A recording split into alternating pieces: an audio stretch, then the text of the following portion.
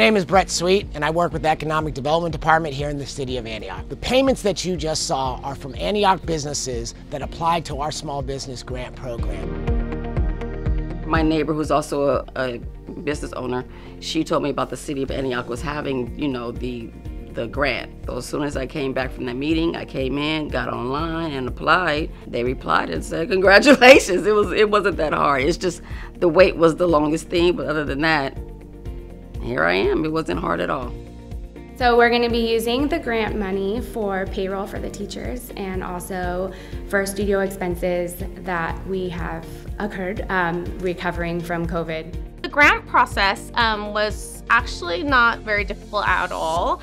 Even for us that were not very tech savvy, it only took a couple minutes to put the numbers that they needed in there. Somebody even was kind enough to come to the restaurant and check up and follow up with us to make sure that we had followed the process. One program that we'd really like to draw your attention to is we have grants for small businesses who experience financial hardship or any type of hardship during the pandemic. If you are one of those businesses or you know of somebody who is one of those businesses, send them to AntiochGrants.com. Apply today, AntiochGrants.com.